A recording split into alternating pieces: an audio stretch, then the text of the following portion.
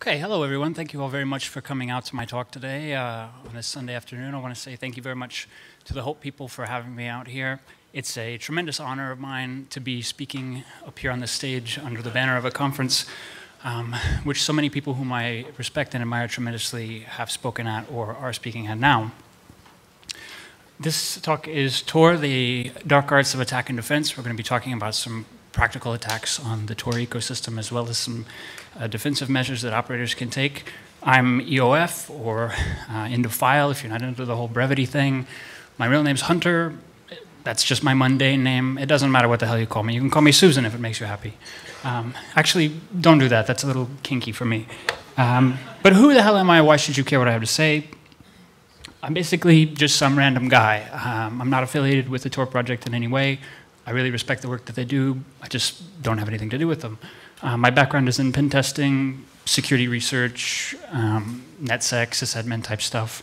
I consider myself a hacker. I think it's important to clarify what I mean when I say that, because I think, unfortunately, that term has been distorted and perverted, not only in the media, but in the cybersecurity industry. When I say I'm a hacker, I mean that I'm someone who enjoys playful cleverness.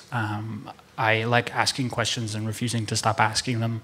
I mean, you could ask 10 different people what does being a hacker mean, you'd probably get 12 different answers. But I put it as a separate point because being a hacker has absolutely fucking nothing to do with what your job title is or what letters you have after your name. So why would I want to give this talk?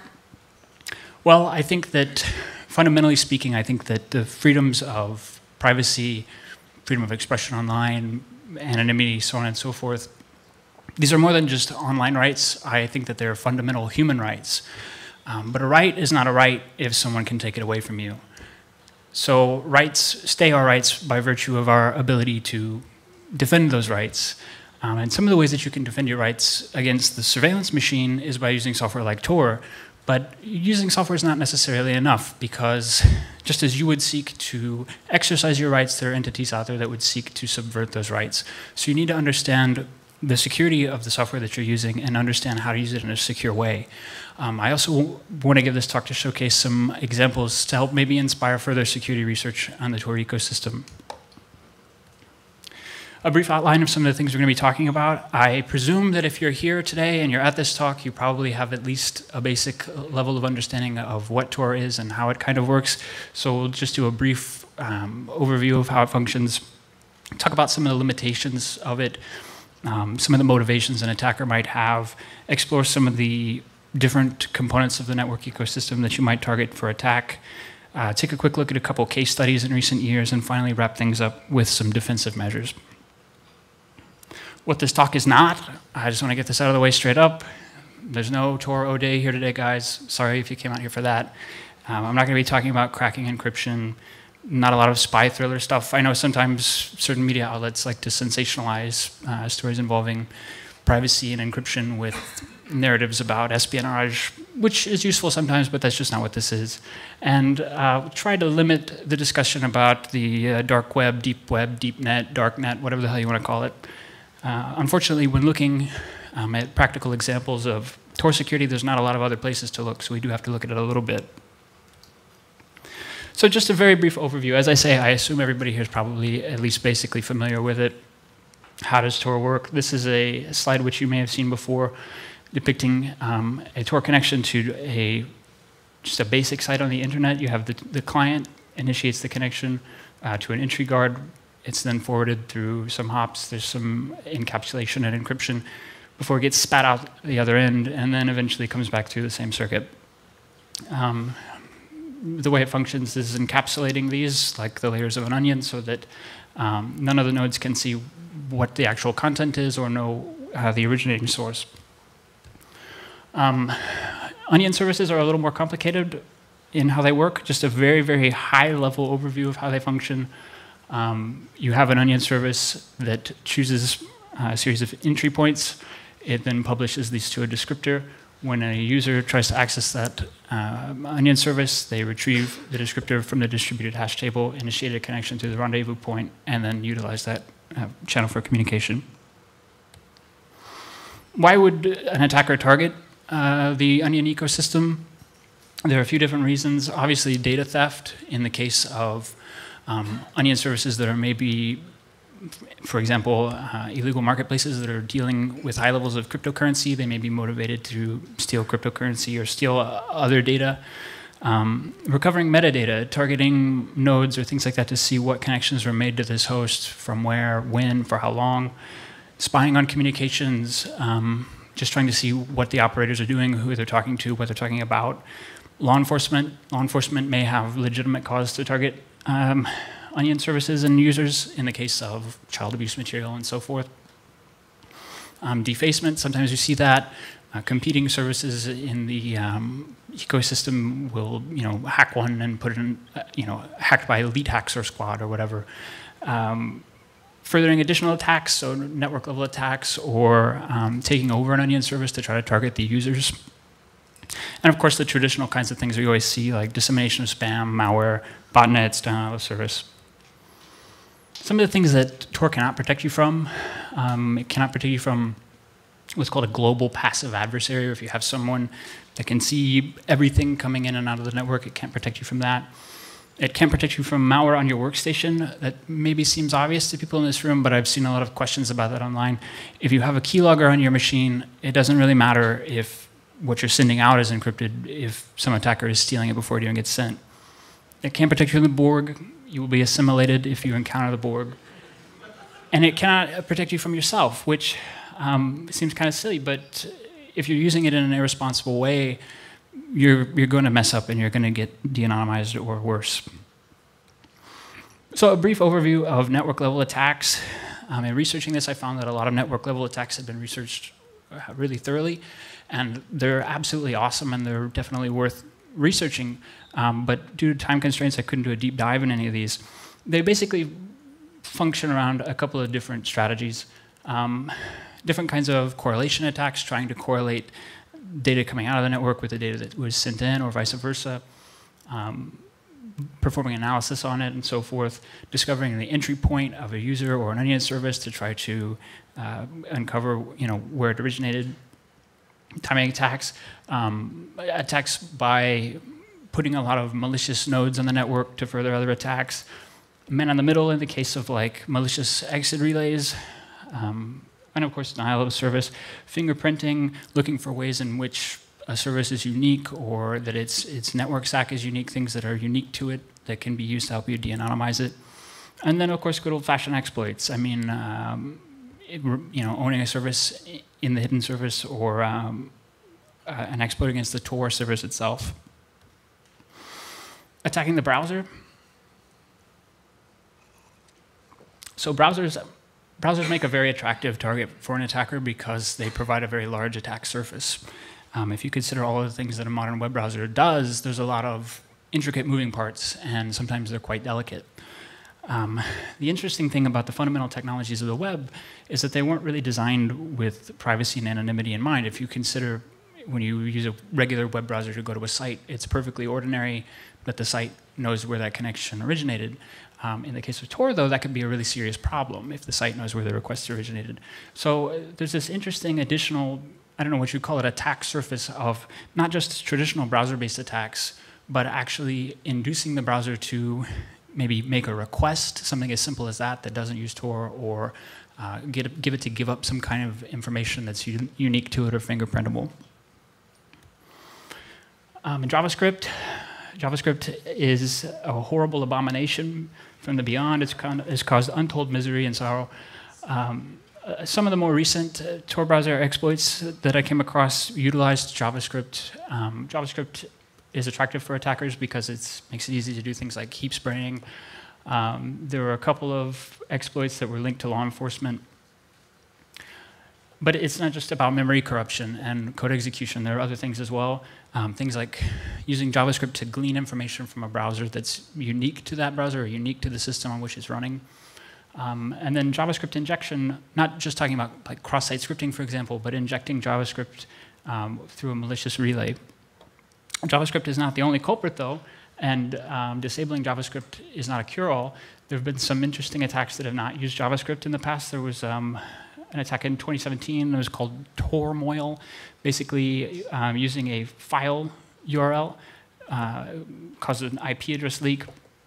There's an interesting bug that I think only affected really limited versions of the browser in like a specific time frame, but it's still interesting to think about an attack outside of the traditional attack model we think about in browsers. Essentially, it was possible to, if you operated a malicious relay, exit relay, and you had a spoofed or valid TLS cert for addons.mozilla.org, you could spoof the response back to the browser's auto update and get it to download a malicious extension. So it's kind of an interesting attack. Attacking onion services and infrastructure, there's really nothing magical or special about them. Just following a pen testing methodology, looking for misconfigurations, looking for unique identifiers, things like service banners, HTTP headers, things like that that you could plug into Shodan and search for and uncover. There was one interesting case I came across. I can't remember the name of the market. It was an illegal market that had decided it would be a good idea to put the name of their illegal market in the HTTP response header. So someone searched for that on Shodan and uncovered the real IP. And I don't know what happened to those guys, but that's an example of a bad idea. If it's running as a web application, look for basic things like your OWASP top 10 type bugs, injection, that kind of stuff. And also keep in mind that your end goal may not necessarily be remote code execution.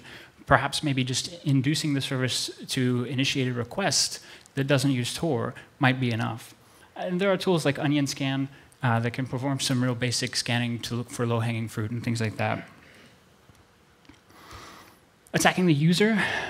Those of you who work in security probably know that the weakest link in the security chain is usually the user, unfortunately. A lot of attacks that we've seen on users in the Tor ecosystem kind of fall under the umbrella of social engineering. Things like phishing, again, in the case of darknet markets and so forth. Cloning an onion service, just creating a copycat, maybe even creating a lookalike hash with something like Scallion to have it look more legitimate and induce people to visit it. An interesting thing about onion addresses is that they ignore everything to the left. So you could have the first several characters mimic a legitimate onion service, but it's actually your evil as fuck onion service. And somebody not paying attention might not notice that. Things like malicious files, getting people to download files and execute them outside of Tor. And then threading together OPSEC failures. Particularly in anonymous communities, maybe you're targeting an individual user, just looking at ways in which this person has made OPSEC mistakes or spoken about themselves or other things that you can kind of piece together to either begin de-anonymizing them or gain enough information so that when you finally do uncover them, you have a case against them. Some interesting case studies. So each one of these could probably fill a talk in and of itself. And there have been a lot of talks about these. Silk Road happened like 300 years ago, I think.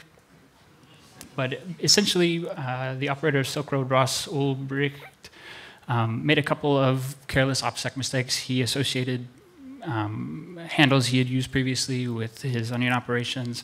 The FBI was able to get the Silk Road service to give up its real IP through some mechanism. It's disputed how they actually did it. But basically, with all of that, they were able to build a case, and he's out in prison.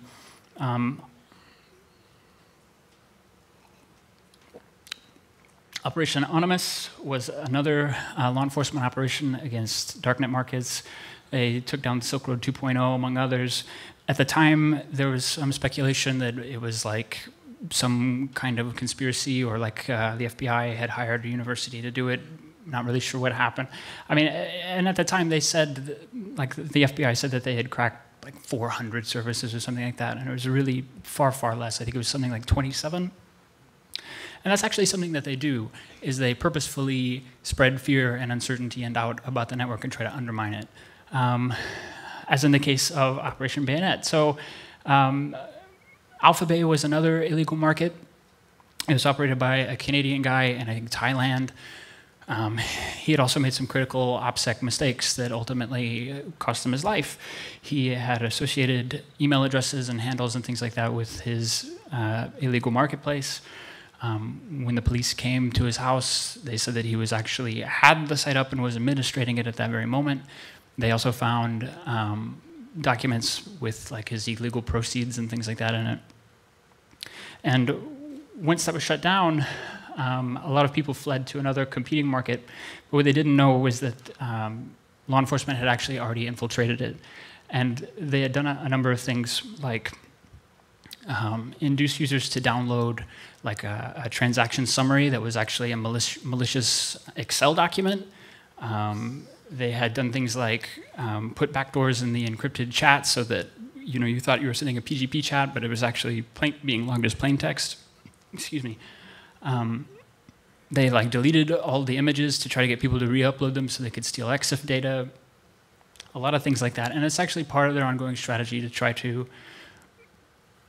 as I said, spread fear, make people think that Tor is broken or something like that, which I think is shitty of them to do. But I think it goes to show that they don't have some magic spell they can cast to just de-anonymize anything, or they probably wouldn't have to do that, in my opinion. There are a couple of other things, Operation Torpedo and Operation Pacifier. These were operations against onion services that were child abuse sites. Essentially, the FBI took them over and deployed what they called a NIT. They really love those acronyms, right? It was a network investigative tool technique, basically what we would call an exploit that delivered malware that induced the user's computer to make a request outside of the network and reveal their true IP address. Freedom Hosting was another site. This was a service for hosting onion services. It was attacked in a similar fashion. The feds used it to distribute malware in a similar way. Freedom Hosting 2 was another, again, hosting service. In that case, I believe it was just a vigilante hacker took it over, and they didn't use any kind of magic exploits or anything like that. If you go and actually read the write-up of what they did, which you can find online, they did a step-by-step, it's really just basic Unix privilege escalation. Kind of, exploiting misconfigurations, symlink bypasses, and things like that. So getting into some defensive measures. Hardening your onion. I mean, really basic server hardening gets you a long way. Removing unneeded services, hardening your logins, actually patching, disabling things you don't need, like directory listing, server status, only listening on local hosts, removing any kind of unique identifiers like banners, service versions, server headers, things like that that might be unique.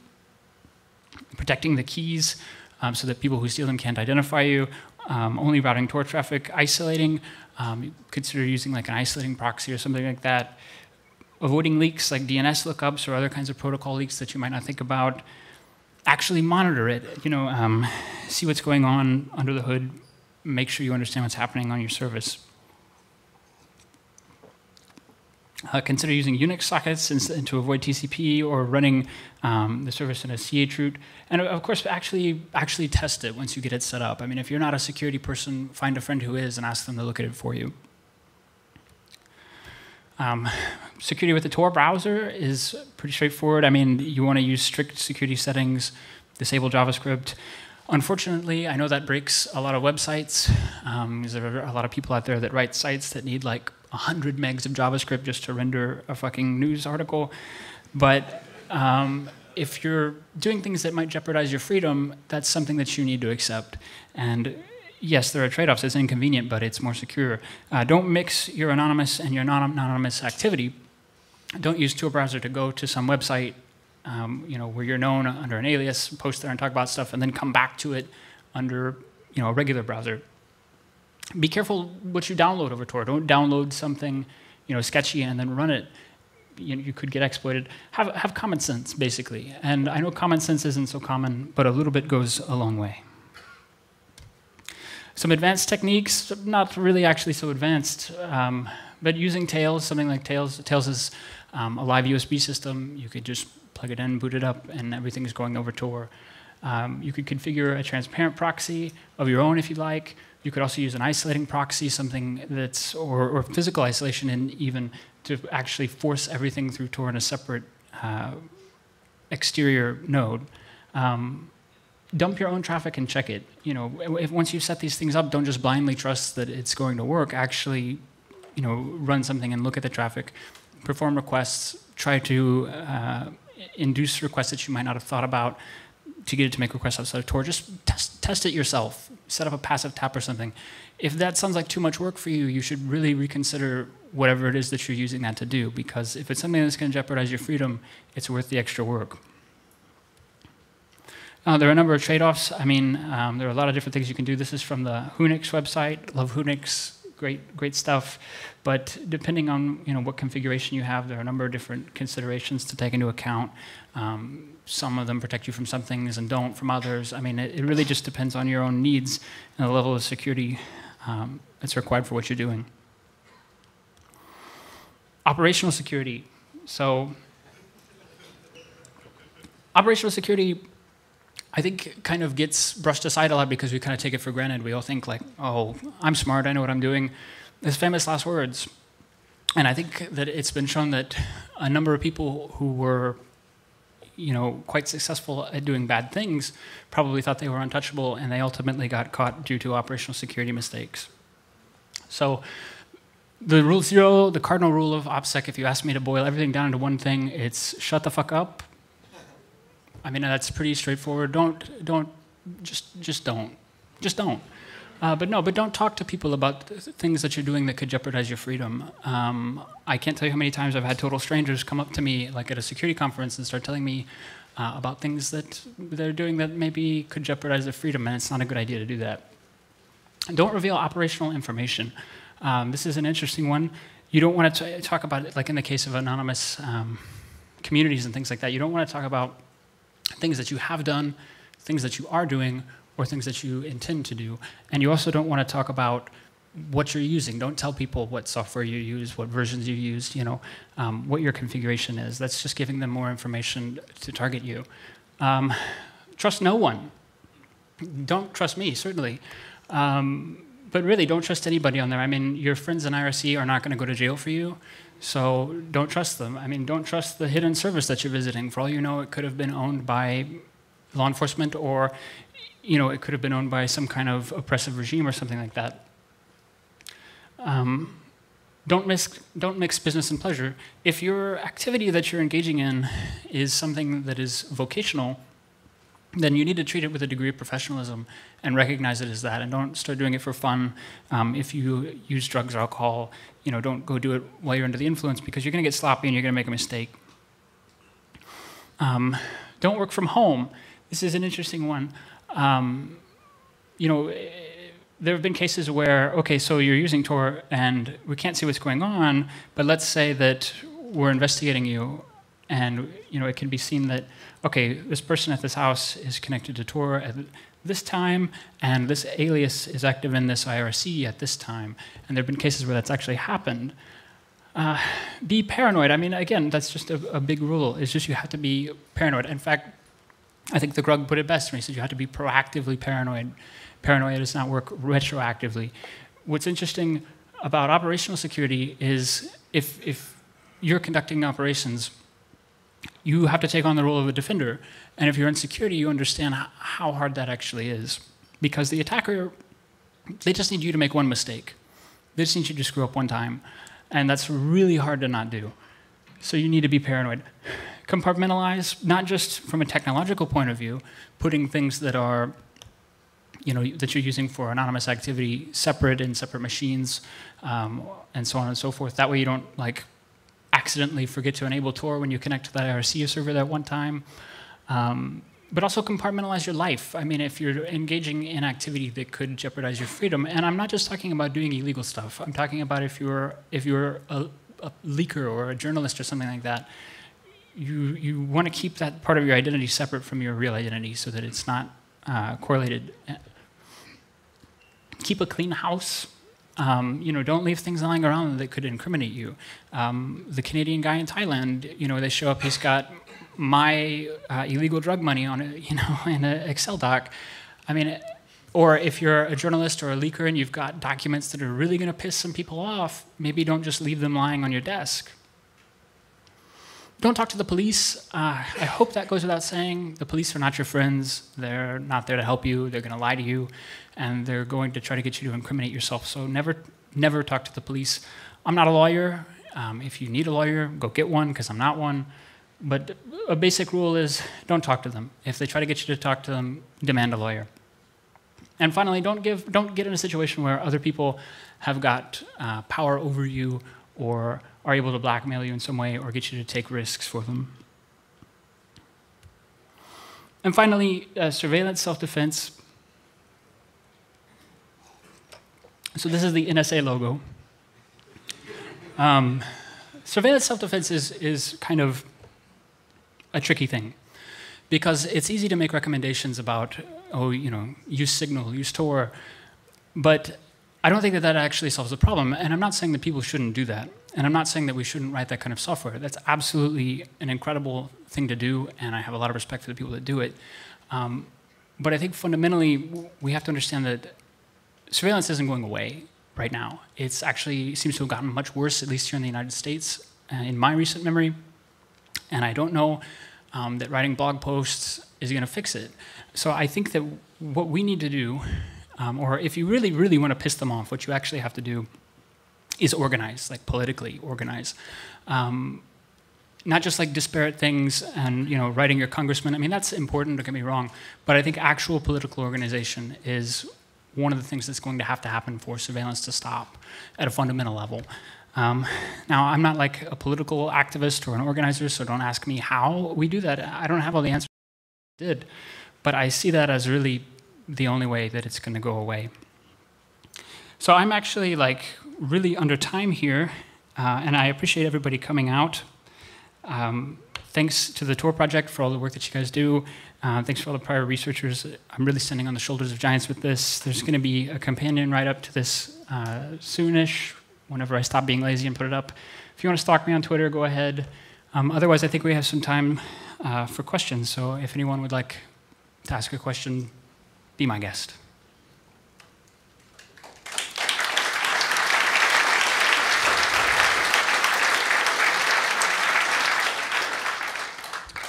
So thanks. Thanks for coming out and giving this talk. I'm curious on the client side, the Tor client side of hardening things, if this would be overkill or if anyone has ever done any research into writing SE Linux policies for Firefox as a part of Tails or some kind of distribution that would give a little more of a mandatory access control kind of level of security around the Tor, because you have those 0 days, and it seems like some of those exploits relied on things that we could stop with SE Linux, even with the 0-day precedent. Have you heard any talk about people trying to use SE Linux or some other mandatory access control system to help fix that? Sure.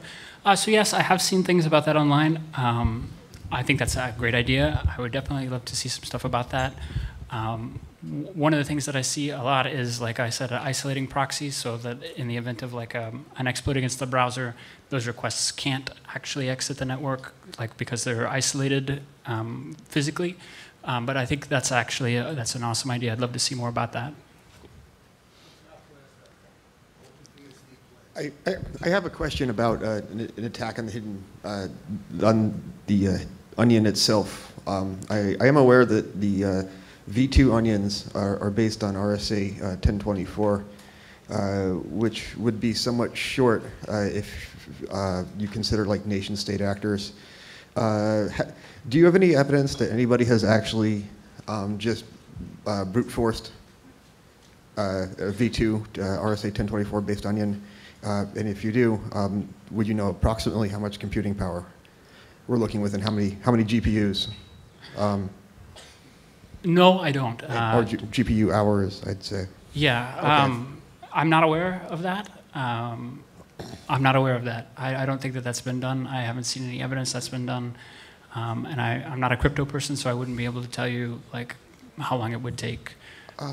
Okay, you don't need to be a crypto person. It's just if you're like a system engineer or admin and you just kind of a vague idea on like kind of hash rate and and hash rate of cards and how many you can shove into like a 4U rack, and then how many 4U racks you have in a cabinet and how many cabinets you can have in a data center. And yeah, no, I'm sorry. I don't know the answer to that. I wish I did. I would definitely say to look into that. I'm sure that there are people who have put in documentation together on that, so I would look online for that, but I don't have that answer. All right, thank you. Hi there, thank you. I have two questions in slightly different areas. You talked about the evidence of user-based attacks being really common by law enforcement, sort of as an indication that maybe the network has not been as broken as I want everyone to think. Is it possible that there's evidence of this breakage, but it's been sealed away from public documentation? I don't know. I mean, yeah, what the hell? Maybe they're playing like four-dimensional chess or something. I mean, if you've ever seen The Wire, there's the idea that they're doing the wiretapping illegally. And yeah, absolutely.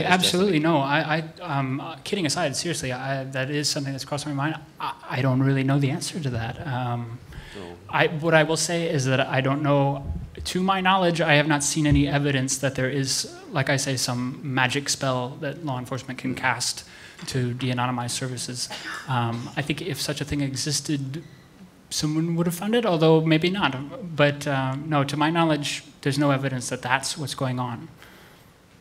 And thanks. And also, I was curious if you've ever seen a project, or maybe know the feasibility of a project that would heuristically analyze your proxy traffic and look for leakages that you would otherwise be, fatal in terms of privacy. No, I have not actually. Does such a thing exist? I don't know. I'm curious if anyone's worked on it. Anyone? Grep. Yeah, Grep.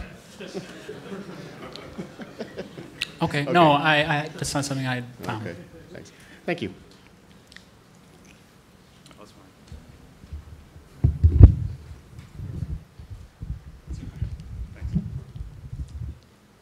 Hey, pardon me if this is a noob question, but I was just curious. At the bottom of one of your slides, it said to run into root. What can you provide a little more technical reason of why that's more secure? Sure. So, like a chroot, for example, in the case that like the service gets exploited, it kind of limits what's possible to be done from there. I can get you some more information about that if you want to get with me afterwards. I could give you some links to how that all works. Yeah, sure. Thank you. Any thoughts on comparing Tor to I2P? Compare contrast. Okay, yeah. Well, I2P, actually, I have not looked at it that much. I am aware of it. I kind of know what it does, but it's not something I've actually researched a tremendous amount. So I wouldn't really be able to tell you that.